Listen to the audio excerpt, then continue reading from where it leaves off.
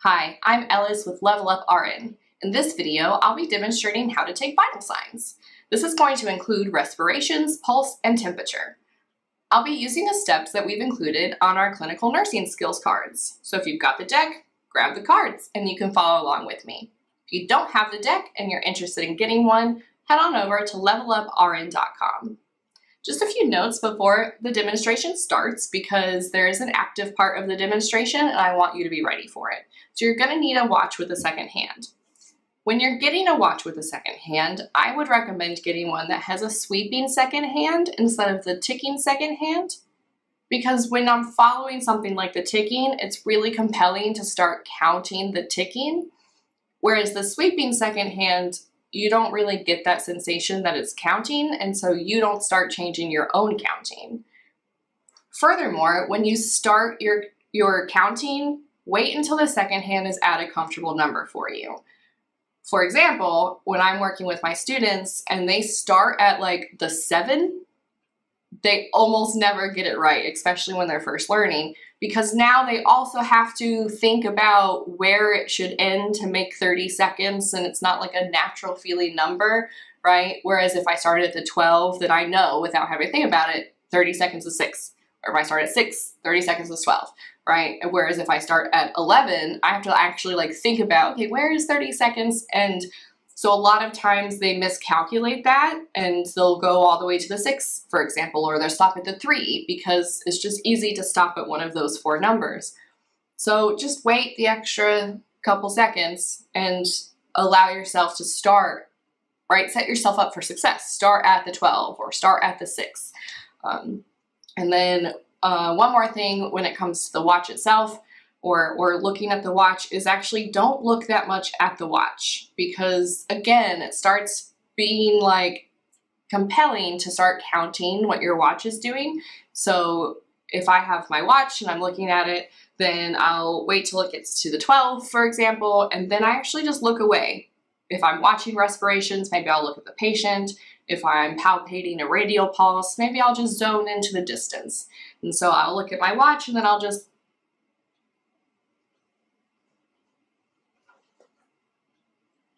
and just peek back and forth at it, because if I stare at my watch, it can get confusing about what it is I'm counting, and there's just too many different inputs for my brain. One final thing that I would like to leave with you is that anytime I'm auscultating sounds on a patient, I cannot do it over clothing. That is all your instructor's biggest pet peeve, because it's not going to give you an accurate sound. You're going to get like artifact from clothing rustling. You need your stethoscope to touch bare skin. So make sure that if I'm listening to lung sounds or heart sounds or bowel sounds even, that I'm doing it with my stethoscope on my patient's skin, and I am not doing it over their clothing or gown. So good luck. I'm going to demonstrate all the different ways that we can take a patient's temperature. So with this thermometer, I can take an oral temperature. I simply remove the probe from the device, click a probe cover on, insert it into my patient's mouth, into the posterior sublingual pocket. If they weren't a mannequin, I would ask them to close their mouth, sealing their lips around the metal probe. If they're going to touch it, by the way, which a lot of them do instinctively, right? You reach up to grab it. Make sure they're touching this plastic part here, because if they touch the metal part, they might alter the temperature that's being taken. Once I'm done, the monitor will beep, and I'll just eject the probe cover off by clicking the button on the back. And I would reset the monitor by inserting the probe. This is also used to take axillary temperatures. So again, I removed my probe. I need to tell my monitor this time that I want to take an axillary temperature. There's just one button on here. I'm going to insert to get my probe cover, and I'm going to put it into their axillary midline and ask them to kind of hold their arm against their body so we can create kind of a seal to get an appropriate temperature. And I would do that, of course, on the skin itself. The monitor would beep, and I would remove it, and again, eject off my probe cover. This device is to get a temporal temperature, and I sometimes will have caps for these as well, so I simply place the cap on. I'm going to place it against my patient's forehead, click the button, and drag it along the hairline towards the ear. his temperature is 75.2. And then again, I can remove my cap in between patients. This thermometer is for your tympanic temperature. Oopsie. It has the probe covers on the inside as well, so I need to put on a probe cover. Because my patient is an adult, I'm going to grasp his pinna, which is this top part of his ear, and I'm going to pull it up and back slightly so that I can straighten out the ear canal. If he were a child under the age of 3, I would actually pull his pinna down and back. So I'm going to pull his pinna up and back, and I'm going to insert the probe so that it is kind of pointing towards the jawline, which would be along that ear canal.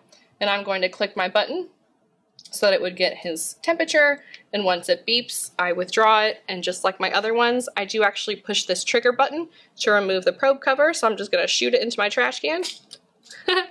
And now I'm going to actually reposition him to demonstrate a rectal temperature. Now that I've positioned my patient in a modified left lateral recumbent position, which you might know as Sims position, I can take their rectal temperature. So you'll notice that these thermometers are exactly the same. The blue is usually indicated for oral or axillary temperatures, and the red is usually indicated for rectal temperatures. So make sure you don't get these mixed up, because one will go in their mouth and one will go in their rectum. So I'm going to set this one aside, and I'm going to use the red one for their rectal temperature. So I'm going to go ahead and expose their anus. I've prepared a packet of lubricant to facilitate the insertion, and this works almost identically. The only step I've added is the lubricant. So I'll remove the probe, I'll insert it into the probe cover, I'll get lubricant on it, I'll insert it into the rectum, approximately 1 inch, and I want it pointed towards the umbilicus or the belly button. I'll wait for it to beep, and then once it beeps, I simply remove it, and I can eject this using this button over my trash can. And then I would simply clean up their rectum and return them to a comfortable position. And that's how I get a rectal temperature. I'm going to start by taking my patient's pulse radially. So I'm going to find his radial pulse on his wrist right here. It's going to be proximal to the thumb, so you can sometimes just follow the thumb down. And there's usually that bone that you can find as well. So I'm going to place 2 or 3 of my finger pads onto his radial pulse. I need to press firmly enough that I can feel the bounce, but if I press too hard, I'm actually going to occlude it. So this can take some getting used to, and you definitely want to try on different types of people so you can feel different types of pulses. So as I'm pressing down, I'm assessing a couple of different things. I need to know the rate, so how fast is it going? I need to know the strength, so +1 to +4 of the force that it's showing. I need to know whether or not it's equal. So is this radial pulse in his right arm the same as this radial pulse in his left arm? So I do want to quickly just touch them both at the same time, but I don't need to actually count his pulse on both at the same time. But when I'm ready, I'm going to go ahead and place my 2 fingers on his radial pulse. 3 fingers is also fine. I just prefer 2. I'm going to use my watch, and I'm going to count for 30 seconds. So let's do that together.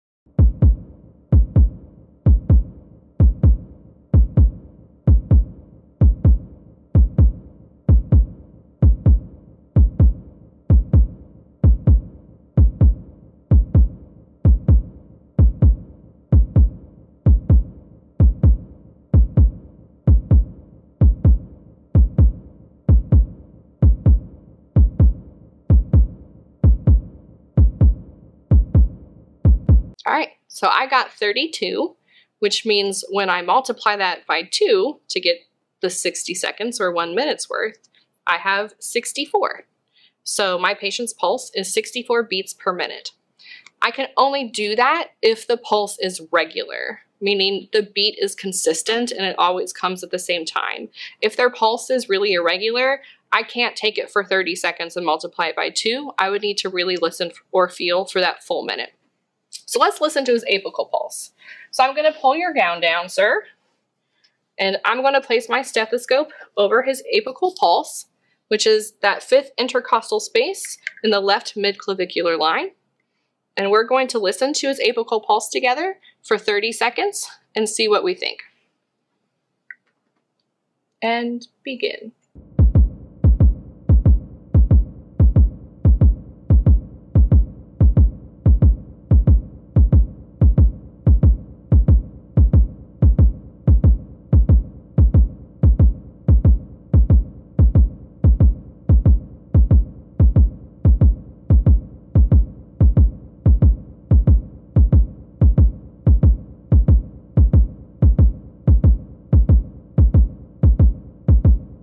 All right, so that time I actually got 46, and so I would multiply that again by 2, and I would know that that is their beats per minute. We're going to do this twice more, just so that you can get the practice and the feel of listening to a beat.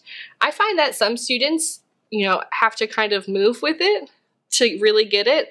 I think especially when we're listening to an apical pulse, it can be very distracting, right? It's moving, he's potentially moving. I'm also maybe hearing his respiratory sounds. Things around me can be distracting. So like if you're really starting to learn this, like I would recommend maybe closing your eyes even and like bounce your head a little bit, nod your body, because that might help you stay on track, because it's so easy to just let it slip away from you and then you panic and you don't remember what number you're on. So let's try 2 more times. So I'm going to count for 30 seconds again, and then we'll do 1 more time after that. And begin.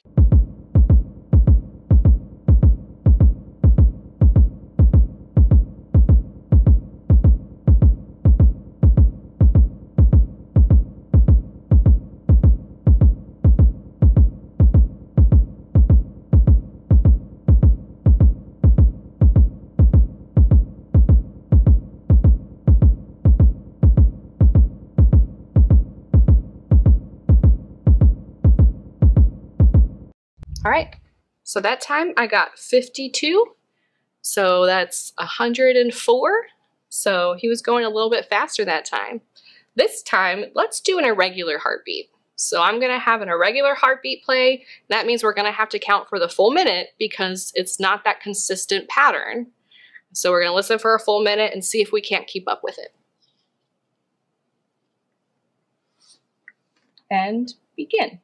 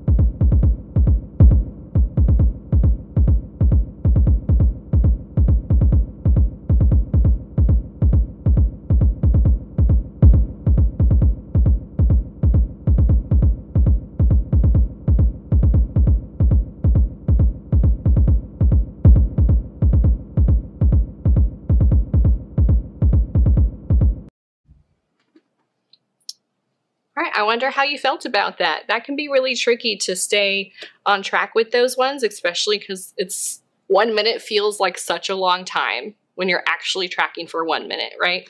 But that was also a little bit fast. I got 136, so I hope you got something similar. Thanks. To take a patient's respirations, you have to be a little bit sneaky, because the problem is if you were to tell someone, I'm going to watch you breathe now, they're going to suddenly become very conscious of what is usually an unconscious effect. And so they're like, am I breathing right? Do I breathe this fast? Should I breathe harder? Am I breathing too slow? And it will change their pattern and depth and rate. And so instead of doing that, you have to be a little bit sneaky about it and take their respirations without them knowing you're taking their respirations. So how we usually do this is when I'm taking a pulse, I've got my fingers on their radial pulse. And after I finish completing taking their pulse, I'll go ahead and also take their respirations. The only tricky part here is that now I have to remember their pulse and count and remember their respirations. But it gets easier the more you practice doing that. When somebody doesn't have a really noticeable respiration pattern, sometimes you have to be a little more covert in touching them. For someone who doesn't have like a deep inhale, it can be hard to see that or even hear that. And so I may need to gently rest my hand on their shoulder, or even if while I'm taking their pulse, and unfortunately his elbow doesn't bend very well, while I'm taking their pulse, I might just kind of gently put their hand up and allow it to rest on their chest so that I can feel when they're breathing, because their arm would then be moving. And when I'm doing this, I of course need to count the rate. So how many times per minute are they taking a breath? The pattern, is it regular or irregular? And the depth. So is it shallow or is it labored perhaps? And I would need to document all of those things. Just like a pulse, if it's a regular pattern, I could count for 30 seconds and multiply it by 2 to get their rates per minute, their breaths per minute. If it's irregular pattern, I of course would need to count and watch their respirations for that full minute to get an accurate number. And that's how I take my patient's respirations. To take my patient's blood pressure, I want them to be relaxed, have their arms supported with their legs uncrossed. And this is important more when I'm doing it like in a clinic setting or if they're sitting up in a chair, right? I don't want them to just hold their arm out for me like this while I'm taking their blood pressure, because then they're kind of straining and tensing these muscles, and that's going to change my results. So I want their arm relaxed and supported. I'm going to apply the cuff 1 inch above the brachial artery pretty snugly, and I need it on an arm that doesn't have a current IV running, that doesn't have something like a PICC line or an AV fistula, or that's on the same side of a mastectomy. Sometimes both arms have something going on and you need to use clinical judgment to decide which arm is appropriate, but you need to just be cognizant when you're choosing the arm to use. The method I'm going to demonstrate and that we've included on our cards is kind of a combination of a step 1 and 2. So I'm going to inflate the cuff while palpating the radial artery. Once the radial artery disappears, I'm going to continue to inflate the cuff 30 mmHg, and that's where I'll start my countdown when I'm doing my blood pressure. So let's do that together real quick. So I'm going to put my stethoscope in my ears. I'm going to palpate my radial artery. I'm going to hold the bulb in my dominant hand, and I'm going to put the bulb in my hands like this, and I'm going to control the dial with these 2 fingers. So I'm going to lock it and pump it up until I can no longer feel the radial artery. All right, so I lose it at about 140, so I need to go 50, 60, 70, and at that point I can release the dial after I place my stethoscope.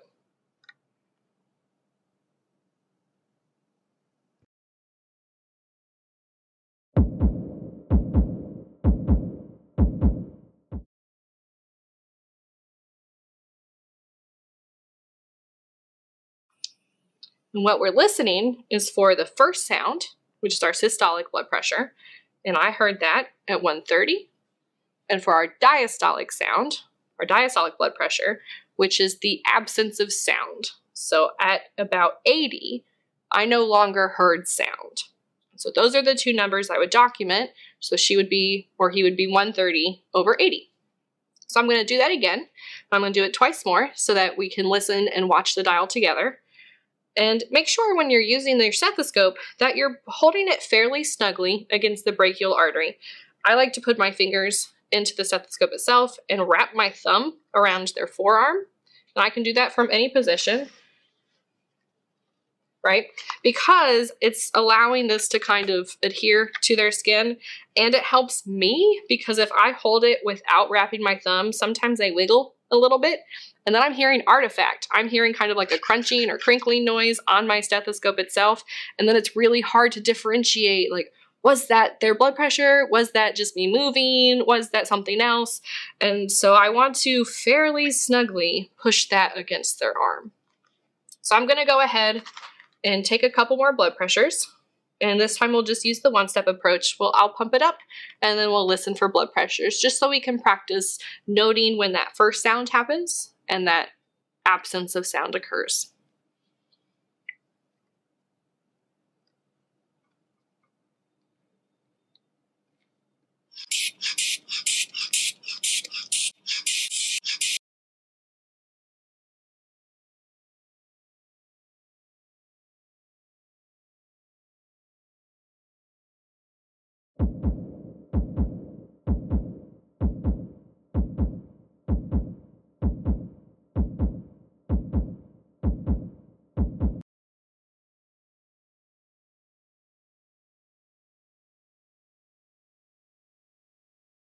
All right, so that one I got 162/110.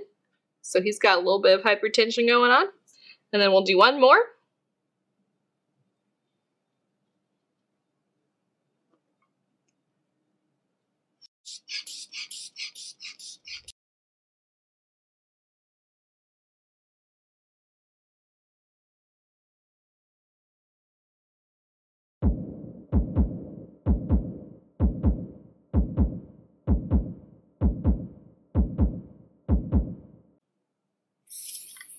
All right, 118/66. And that's how you take a blood pressure. I invite you to subscribe to our channel and share a link with your classmates and friends in nursing school. If you found value in this video, be sure to hit the like button and leave us a comment and let us know what you found particularly helpful.